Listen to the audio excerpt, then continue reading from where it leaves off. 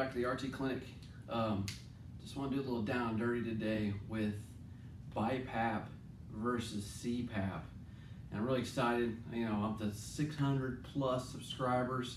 I'm gonna keep the videos coming, just keep the requests coming in. Really excited about this fall. I'm teaching a pharmacology class for the local respiratory therapy program. So I'm gonna put some respiratory pharmacology videos on. So please subscribe and like.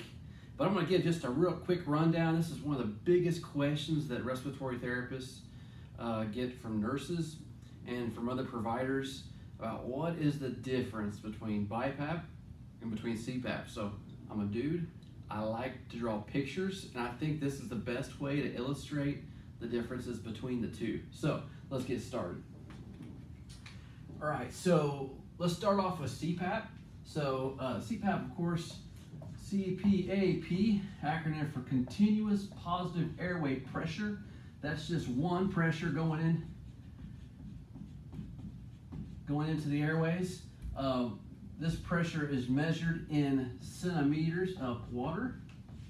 So some kind of centimeters of water pressures can be going in on a scalar waveform. So we have time and pressure. This is the picture stuff I kind of like. So time here, pressure here, let's say this is 5, 10, 15, 20. When this is on a patient, then let's say we're gonna go a CPAP of 8.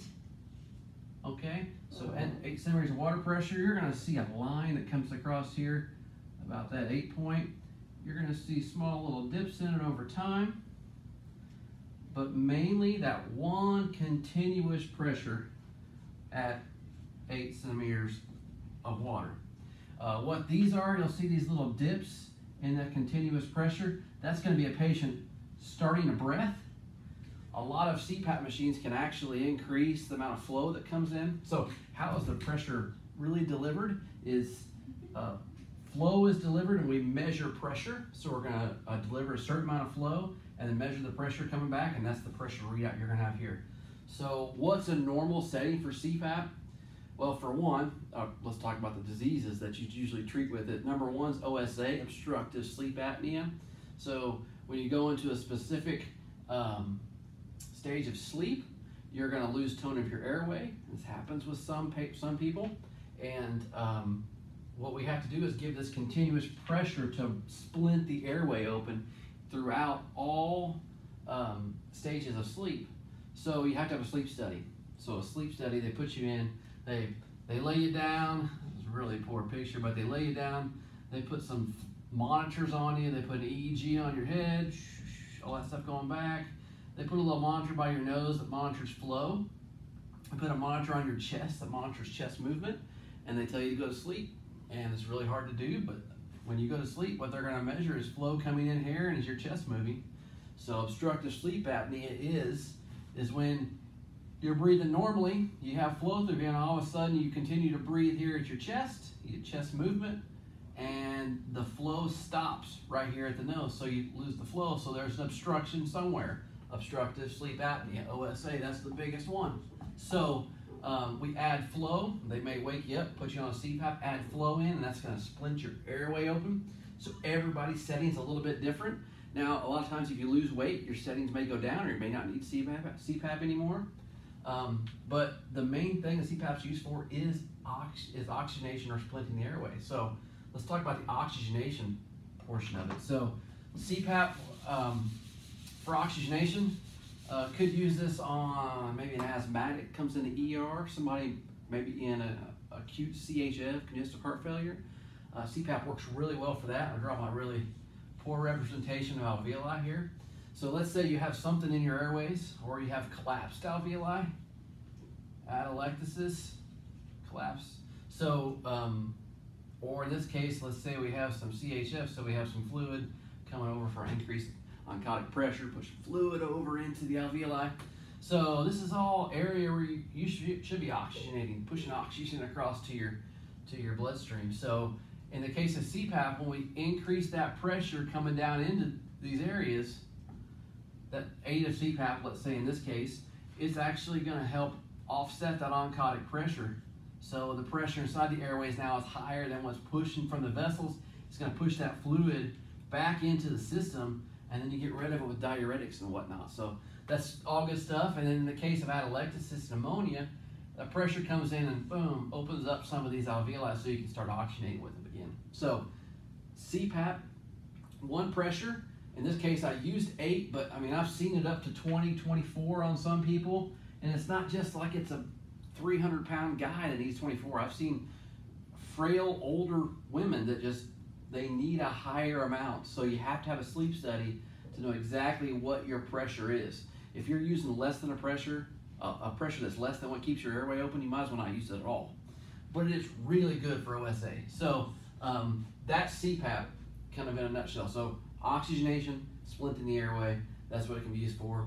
Maybe in the CHF exacerbation without a ventilatory component, it'll work really well, or open an alveoli for just straight oxygenation. So the next one, let's go into BiPAP. BiPAP's the one you're going to see way more often because it actually has 2 pressures involved in it. And it kind of is the default these days. A lot of our machines just, they put somebody in BiPAP before they even do CPAP. So BiPAP looks a little bit like this. So that says bi for 2, positive airway pressure. So we have 2 positive airway pressure. This is actually a brand name. You'll also hear it called NIPPV, non-invasive positive pressure ventilation. Use that acronym if you want to try to confuse somebody or sound really smart, which is like really half of medicine sounding smart. So NIPPV, same thing as BiPAP, non-invasive positive pressure ventilation. So 2 pressures, you have these 2 pressures. One's called an IPAP, and don't you love acronyms? So IPAP is inspiratory, PAP, positive airway pressure, and this is expiratory, positive airway pressure. Sometimes people will think, well, isn't that kind of like PEEP, Jimmy? Well, kind of is, but PEEP is positive end-expiratory pressure. This is a continuous pressure, positive expiratory pressure. So it's a little bit different. PEEP we usually think of when we think of a mechanical ventilator and your mechanical ventilation. So we got IPAP, we got EPAP, or EPAP and IPAP. So we set 2 settings on this one. This is how it's going to function. BiPAP with those 2 pressures is going to do 2 things. It's going to oxygenate and it's going to ventilate. So let's set an IPAP of 12 and let's set an EPAP of 6. So it may look a little bit like this when I go to the guy version where I'm going to draw a picture here. So we're running at 6 right here. We'll see a trigger in the breath. It'll go up and come back down.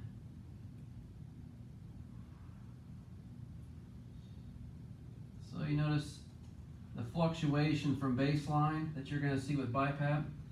So let's say this is the 12 up here, this is the 6 right here. The little dip, patient actuated breath.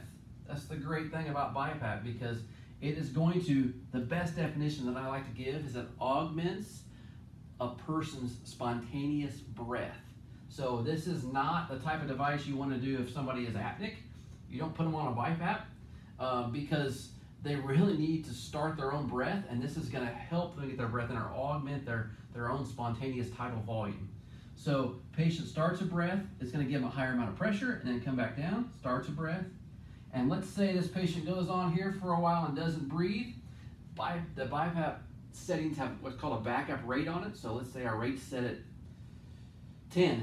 So a rate set at 10, so if that's a breath every 6 seconds, last time I checked, so let's say it took longer than 6 seconds, this machine will cycle on its own. You notice there's no little dip right here for the actuated breath. So if that's 6 seconds, if we have a backup rate of 10, it's going to trigger on its own. Well, that's fine, and that's good, but you can't do this for real long because you really need the mechanical movement of the body starting to take a breath to get the air in. You can blast somebody over and over with these pressure, but when you're doing it non-invasively, it doesn't work like a mechanical ventilator. So you really need to take their own breath. If they're having a lot of these where they're having long periods of apnea, they might need an endotracheal tube and a mechanical vent to get that fixed.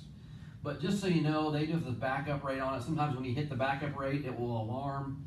You know, there'll be like a little alarm go off. It'll beep a couple times just to say, hey, by the way, this patient's not breathing at least 10 times a minute, I'm having to breathe for it through the machine. So anyway, what BiPAP does, the best way to think of it, the best way that I always think of it, is this area right here.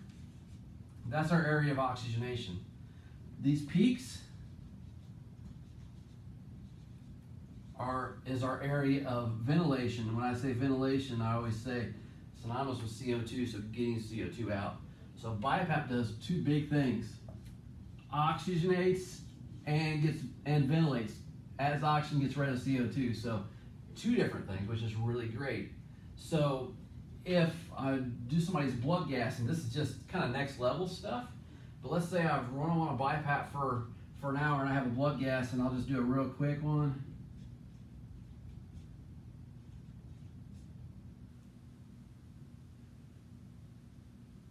So in this case, 727, 65 CO2, 90 PO2, and 24 bicarb.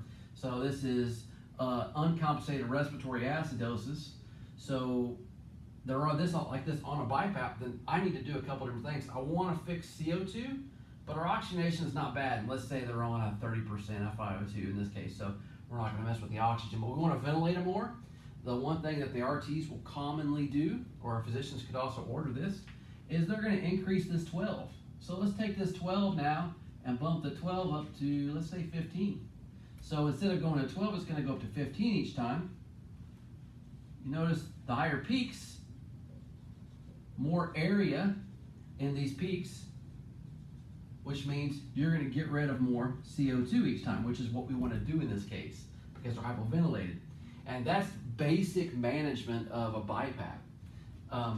There's other things that we can change. If oxygenation and ventilation are both bad, we might move both numbers up. We might actually split the amount between these two, but that's a little more complicated for a different day. But just know increasing that IPAP is going to help improve ventilation. So that's the down and dirty BiPAP versus CPAP. I'll try to keep this short for everybody. Any comments, please comment in. Tell your friends, like, subscribe. Give me some topics to go over. I would love to. And I'm really excited about everybody viewing the video. So thanks a lot. Have a good day.